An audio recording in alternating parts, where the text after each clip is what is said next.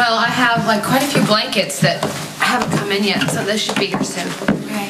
Hey, do you want us to pick up some cheesy snacks on the way home? I want you to pick up 2 bags, and we're gonna order pizza later. Hi, Jax. Hey.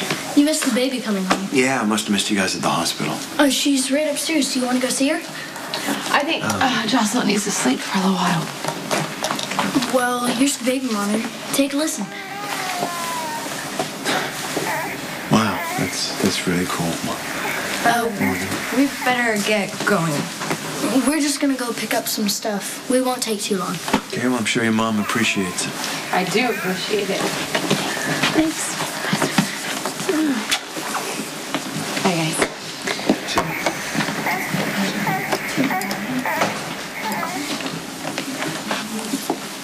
How can you just leave the hospital without telling me? Because I want to be here.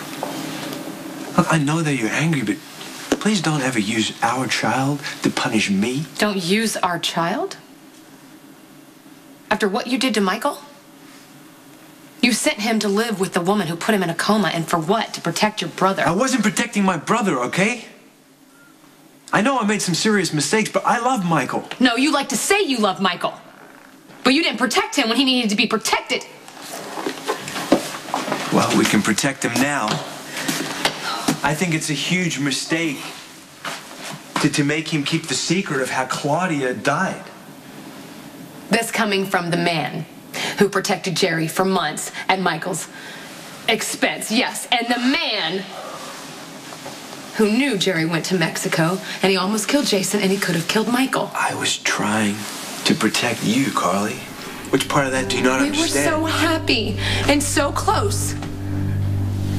But you're the same you always have been. You expect and demand honesty from me, but you sat there and you lied to my face for months, Jack. I was trying to take care of my family, okay? I love Michael and Morgan as much as you do. No, you don't. Jocelyn is your priority. And you will protect her at her brother's expense, especially Michael.